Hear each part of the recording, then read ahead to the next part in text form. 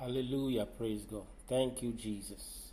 Just go ahead this morning and be grateful to God, be grateful to Jesus, the lover of our souls, the shepherd of our souls, the protector of our destinies, the maker of our lives, the reason for our living, the reason for our being, the reason for the seasons of our life. We give you praise. Blessed be your name. Thank you, your goodness. Thank you, your mercy. Thank you, your kindness. Thank you, your faithfulness, Jesus. We are grateful. We do not take it for granted that you are always with us and on our side, that you are for us. If God be for us, who can be against us? We are grateful. Thank you for the gift of family. Thank you for the gift of relationship. Thank you for loving us. Thank you for calling us and accepting us in the beloved. We are grateful, Jesus. Blessed be your name. And God's people said, Amen. Amen. Good morning. You're welcome to another edition of Conform. Conform is our daily online devotional in which we sit at the feet of Jesus so he could breathe on us and so we can become more and more like him with each passing day. We are going to start by reading the Bible as usual, and we are reading from the book of John chapter 8. John chapter 8. Chapter 8. But Jesus went to the Mount of Olives. At dawn he appeared again in the temple courts where all the people gathered around him, and he sat down to teach them. The teachers of the law and the Pharisees brought in a woman caught in adultery. They made her stand before the group and said to Jesus, "Teacher, this woman was caught in the act of adultery. In the law, Moses commanded us to stone such women. Now, what do you say?" They were using this question as a trap in order to have a basis for accusing him. But Jesus bent down and started to write on the ground with his finger. When they kept on questioning him, he straightened up and said to them, "If any one of you is without sin, let him be the first to throw a stone at her." Again he stooped down and wrote on the ground. At this, those who heard began to go away one at a time, the older ones first, until only Jesus was left with the woman still standing there. Jesus straightened up and asked her, "Woman, where are they? Has no one condemned you?" "No one, sir," she said. "Then neither do I condemn you," Jesus declared. "Go now and leave your life of sin." When Jesus spoke again to the people, he said, "I am the light of the world. Whoever follows me will never walk in darkness, but will have the light of life." The Pharisees challenged him. "Here you are, appearing as your own witness. Your testimony is not valid."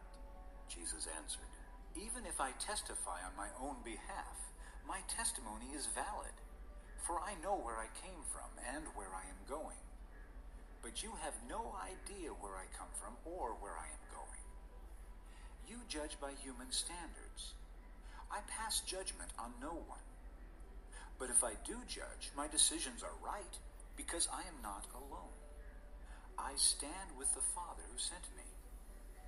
In your own law it is written that the testimony of two men is valid. I am one who testifies for myself. My other witness is the Father who sent me." Then they asked him, "Where is your father?" "You do not know me or my Father." Jesus replied. "If you knew me, you would know my Father also." He spoke these words while teaching in the temple area near the place where the offerings were put. Yet no one seized him, because his time had not yet come. Once more, Jesus said to them, "I am going away, and you will look for me, and you will die in your sin. Where I go, you cannot come." This made the Jews ask, Will he kill himself? Is that why he says, "Where I go, you cannot come"? but he continued, "You are from below. I am from above. You are of this world. I am not of this world. I told you that you would die in your sins. If you do not believe that I am the one I claim to be, you will indeed die in your sins." Who are you? they asked. "Just what I have been claiming all along," Jesus replied. "I have much to say in judgment of you. But he who sent me is reliable, and what I have heard from him, I tell the world."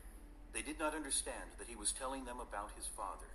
So Jesus said, "When you have lifted up the Son of Man, then you will know that I am the one I claim to be, and that I do nothing on my own, but speak just what the Father has taught me. The one who sent me is with me. He has not left me alone, for I always do what pleases him." Even as he spoke, many put their faith in him. To the Jews who had believed in him, Jesus said, "If you hold to my teaching, you are really my disciples. Then you will know the truth, and the truth will set you free." They answered him, We are Abraham's descendants and have never been slaves of anyone. How can you say that we shall be set free? Jesus replied, "I tell you the truth. Everyone who sins is a slave to sin. Now, a slave has no permanent place in the family, but a son belongs to it forever. So if the Son sets you free, you will be free indeed. I know you are Abraham's descendants, yet you are ready to kill me because you have no room for my word.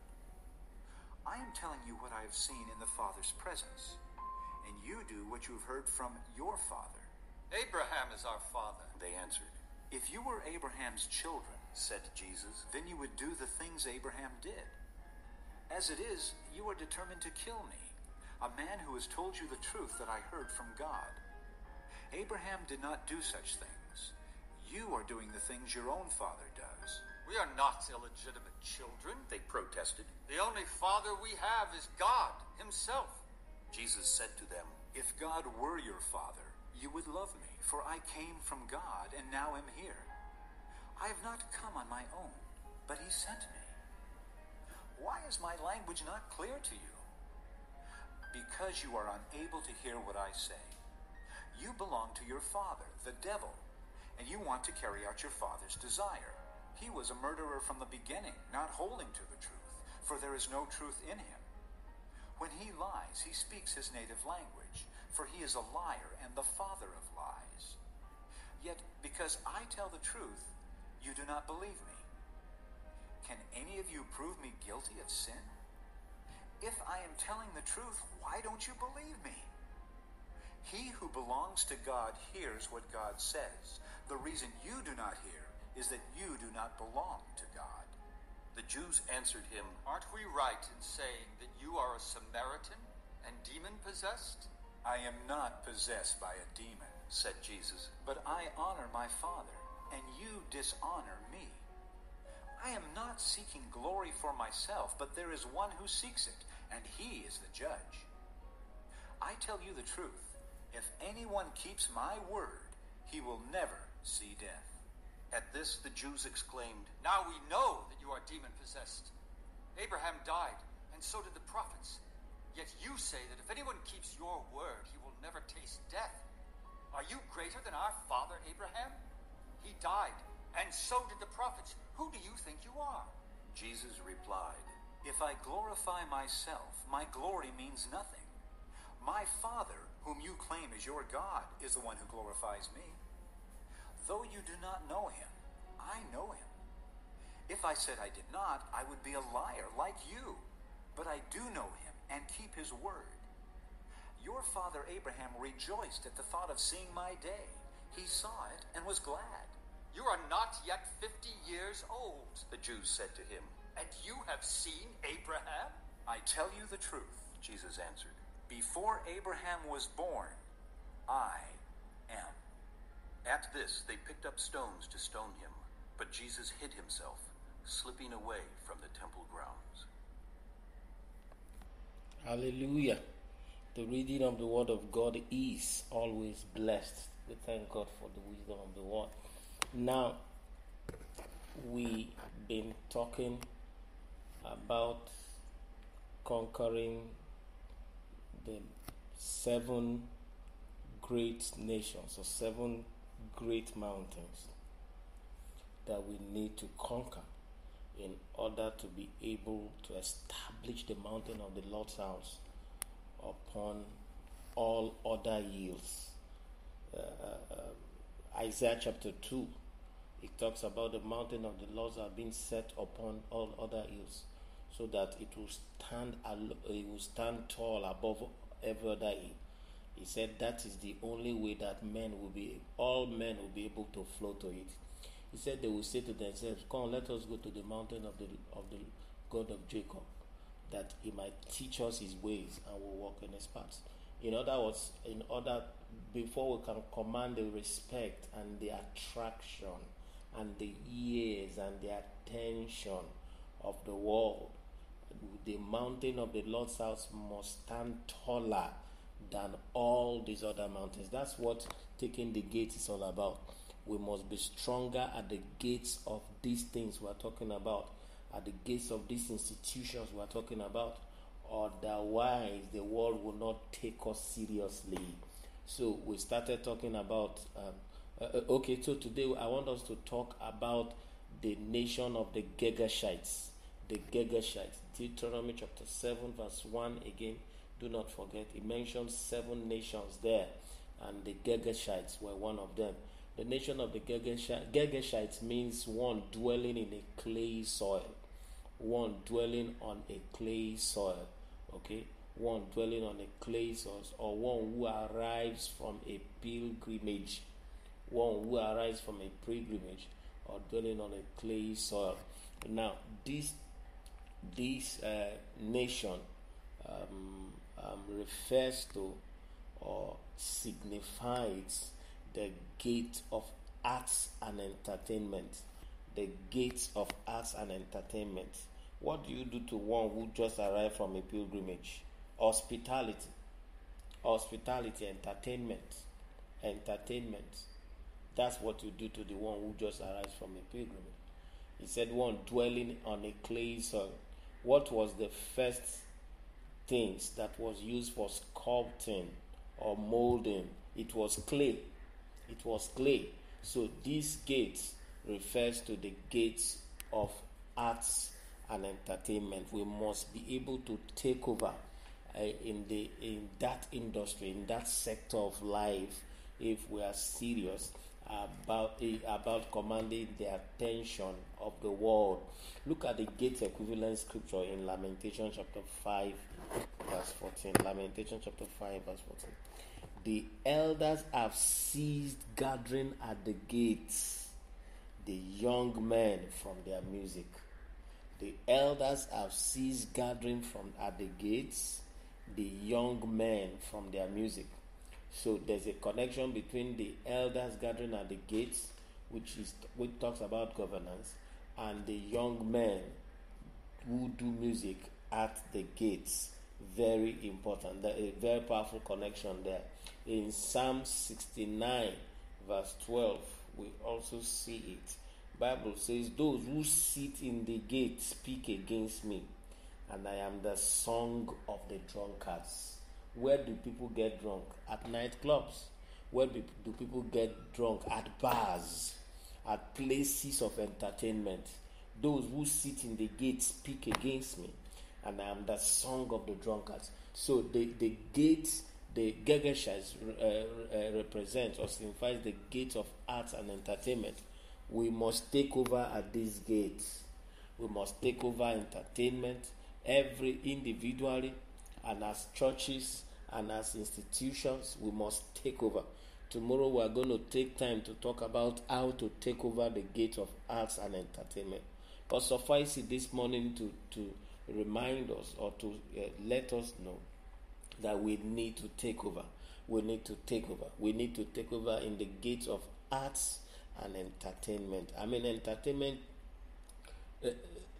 they just opened the hotels and the cinemas and all that after a long time. You see, and you'll see how people will rush to those places because people have missed entertainment. They have missed entertainment. No matter what happens in any society, sir, the places of entertainment are always full. No matter how poor people are, even the poorest of poor, the little he will have, you will see him go to the bar and he will enjoy himself. Humans cannot be divorced from entertainment. We must take over in the social sector. That's what it means. In the enjoyment sector, in the hospitality sector, we must take over, because hospitality, entertainment, and arts, people, there's so much trouble everywhere. People just want to relax. That's why people will pay. I heard about somebody doing a show, one of these comedians, and they said a table of like 20 people or so was to cost about 6 million. I was shocked. I was shocked at how much people pay to just go and sit down, and somebody will be cracking jokes, sometimes with them, abusing them, in order to make them laugh. People will do anything to go for entertainment. So we must become entertainment conscious. We must take over at these gates. The people of God who are called into this industry must stand up and begin to take over. Okay, we must begin to take over, and we must do entertainment in a way that it glorifies Jesus. We must do entertainment, we must do arts, we must do socials in a way that it glorifies Jesus. Glory to God. Tomorrow we're going to talk about maybe like 6 or 7 or even maybe up to 10 things we may be able to do in order to take over at the gates of entertainment. Okay? Praise God. In order to take over the Gegeshite nations. I see God helping us. I see God helping you. I see God helping me. In the name of Jesus. The things we are discussing are very tall orders. They are not mean things. Because if we look around, the people of the kingdom of darkness seem to feel everywhere. They seem to have overtaken in all these sectors. But like the book of Amos says, Jesus will help us to take over. I see Jesus helping you. I see him helping us. I see him helping his churches all around the world. I see him helping his families all around the world to take over systematically and miraculously in the name of Jesus. Don't forget, as you go, today is the best day you have ever lived. It's a day of signs, it's a day of wonders, it's a day of miracles, it's a day of favor, it's a day of grace, it's a day of mercy. I hear every duty mercy. Somebody will encounter every duty mercy today. Every duty mercy. Every duty mercy. Every duty mercy. In the name of Jesus. The favor of God will speak for you. Great grace will shout at the top of its voice on your behalf today. In the name of the Lord Jesus. That which was meant to sink you will link you up to destiny. That which was meant to sink you will link you up to destiny. That where they threw you thinking you will sink, all of a sudden they will find you floating in the name of the Lord Jesus. Glory to God. What they set you up to trip you, it will be your stepping stone to greatness in the name of Jesus. It is well with you. Calamity is far from you. Pestilence is not your portion. Greatness is your lot today in Jesus' name. Plagues, pestilence, calamity, unrest, aggression, violence, kidnapping, they will not be mentioned anywhere near us. In the name of Jesus, we bind sickness, we bind disease, we bind infirmity. We command them to take their baggages and leave the people of God now in the name of Jesus. Let there be healing. Let there be deliverance. In the name of Jesus, we pray for somebody struggling with alcohol. We bind the spirit of alcoholism and will deliver you from the manipulation of that wicked spirit. Now, in the name of Jesus, so shall it be. And the people of Jesus said, Amen. Please do have a splendid day.